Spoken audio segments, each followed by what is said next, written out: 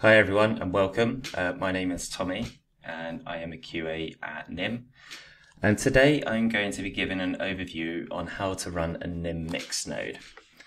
So first and foremost, I would like to highlight this isn't going to go into the depths about what a mix node actually does on the NIM network, but just simple installation from launching a new server instance on a respective platform, installing the relevant binaries, how to build it, how to configure firewalls, and then actually how to bond your mix node. So let's get into it. First and foremost would be to navigate to nimtech.net.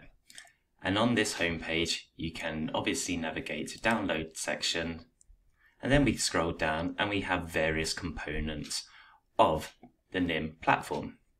And what we will be using is the NIM mix node. But before we download this binary, what we can do is go into the documentation about how to run NIM mix nodes as a whole.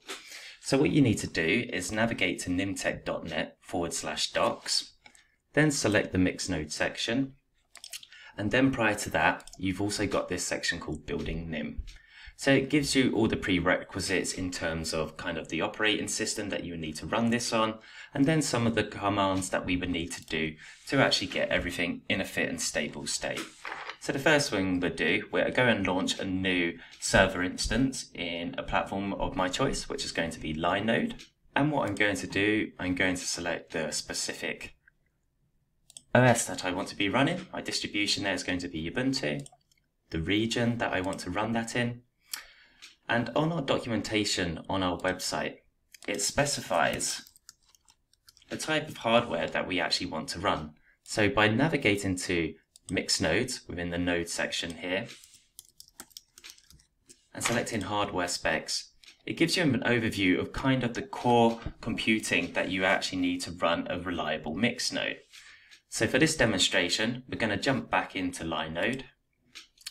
We're going to go to a shared CPU and we're going to try and get 2 CPUs.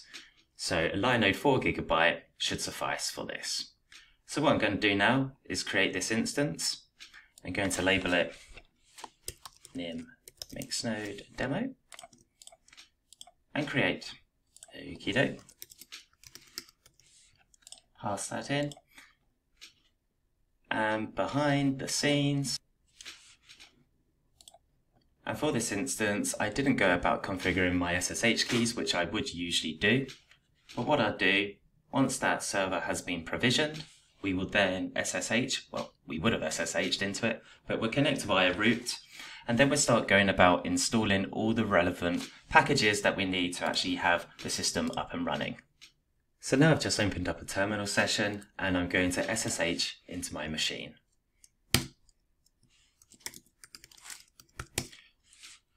Perfect. So now under the root user, what I'm going to do is go back to the Building NIM section on the website and just run a few updates. And I'm just going to pause the video whilst that happens. Perfect. Now we've got all the packages that have updated for this specific server. So I'm going to jump back into the documentation. So there's 2 ways that we can go about this. We can either download the binaries, as mentioned firstly on the introduction of the video, which we're going to adopt this time round. But if you are a software developer, you can actually install everything on the main machine itself. So what you would need to do is install Rust, and then go about checking out the respective version that is our current release head at the moment of our software, which is version 12.1. But in this example, what we're going to do, we're going to download the binary, then we're going to SCP that binary across onto the server, then we're going to go about actually initializing it and finding how we do that from inside the wallet as well. So what I'm going to do is now go back to the website, and within the download section, so nimtech.net/download, I'm going to download the NIM mix node binary. I'm going to save it to a location on my machine, and that's done. Now that the binary has successfully downloaded, what I'm going to do is SCP that binary across onto the server. So it's quite simple to do. What I'm going to do is then, usually I would set up an additional user on the server under the name of nim, as per the instructions on the nim website. But for this instance, I'm just going to run it under root. So I input my password. And whilst that goes about its business, I'm just going to pause the video. And now I'm going to log back into the box. So if we do an ls, perfect. We can see the nim mix node is successfully on our machine. So what do we want to do next? We want to make it executable first and foremost. So I'm just going to change the permissions on the binary. And to see that's effective, it is. Perfect. So what does it state next within the documentation? So let's go back to the docs itself, go onto the mix node section, and let's scroll down. So there's a few commands that we can run to actually find out more information about the binary. So let's jump back into the terminal. Let's run a nim mix node to see what's presented. And then we can do further commands such as version. We can pass in the help parameter, and it gives us an overview about how we would potentially instantiate our mix node. So the next thing we want to do is initialize this mix node. So how do we go about that? To do that, first and foremost, you're also going to need to download the nim wallet. And the nim wallet is downloadable at the same URL and the same location on the downloads page.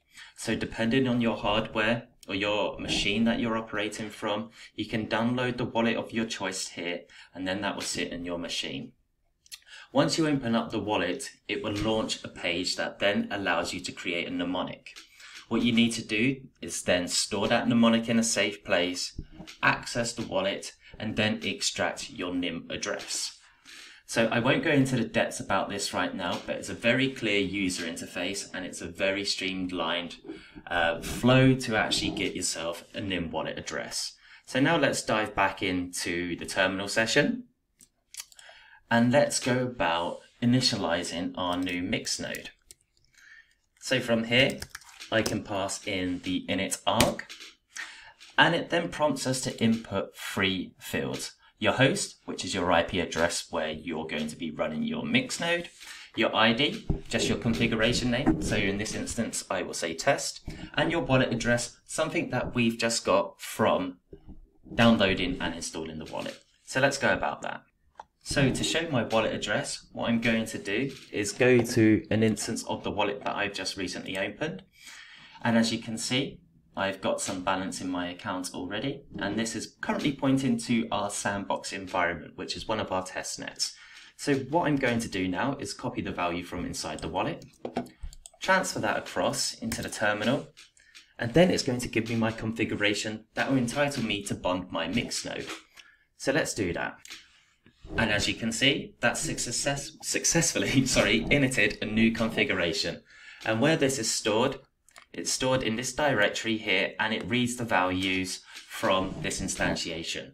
So now what we need to do is navigate back to the wallet to bond our mix node. But prior to doing that, what we also want to do is go back to the documentation and just follow the sequence of steps that are provided within this. So as you can see, we've just instantiated and run this command. And now running our mix node. So we could quite simply run that with the configuration that we've just set up, but we need to bond it. But let's try launching it first and foremost. Run ID test. And as you can see, that has successfully launched our mix node. But now what we want to do is bond it. By bonding, it actually shows that you own that mix node, and then you can start to configure and receive packets on the mixnet. So what I'm going to do, I'm going to exit out of this quickly, clear what's on my terminal, and then go back into the wallet and input the configuration values that were displayed on screen. So a useful command there, I accidentally cleared my terminal so it didn't display all the information I need to bond my mix node. So what I just did then where the binary sits, I just inputted nim mix node, no details, and then passed in the ID. So I'm going to copy all these values and navigate to the wallet. Go onto the bond section, and we know what we need to do here. We need to bond our mix node. Now I'm going to copy my Sphinx key, my owner signature, and there is a minimum amount to pledge, and that is 100 NIM tokens. Profit percentage is that if you are an operator and you want people to delegate to your mix node to earn rewards, you should be quite fair in terms of setting this profit percentage margin. So if you set 100% and people delegate to your mix node, only you are going to actually get those rewards. So be fair in your approach to actually setting your profit percentage. And if we copy the rest of the values, and then let's go about bonding this. So I'm just going to move my screen quickly, and this is against our sandbox environment. So I select bond, and we can see that transaction successful. Perfect. So now I know that has bonded, and to check that transaction successfully broadcasted on the network, we also have a block explorer. So what you can see here is just the mix node that I have just bonded. So 103, 103. So we can see that bond has successfully applied to our mix node. Last but not least, what we want to do is start that mix node up using systemd, and we want to configure the ports to allow traffic to actually be allowed in on the mix node itself. So back to our terminal, I'm just going to clear what's on screen. Then I'm going to go back to the documentation as well. So we just want to open up and configure our firewall, and I'm just going to do literally a copy and paste here and just install all the relevant packages that are needed, and then allow the ports to be open. Here we go. So perfect, and now if we check the status on that, we should see these ports have been configured correctly. Okie doke, bear with me 1 second. So what I'm going to do now, I've just enabled all the ports and everything that have been mentioned within the documentation here. So now I'm going to automate the actual process of starting the mix node behind the scenes, so I don't have to worry about it or let it run by me manually kicking it off. So what I'm going to do, I'm going to create a service file, copy this across, and navigate to the respective directory to do so. So etc systemd system. What I'm going to do, vi nim mixnode dot service.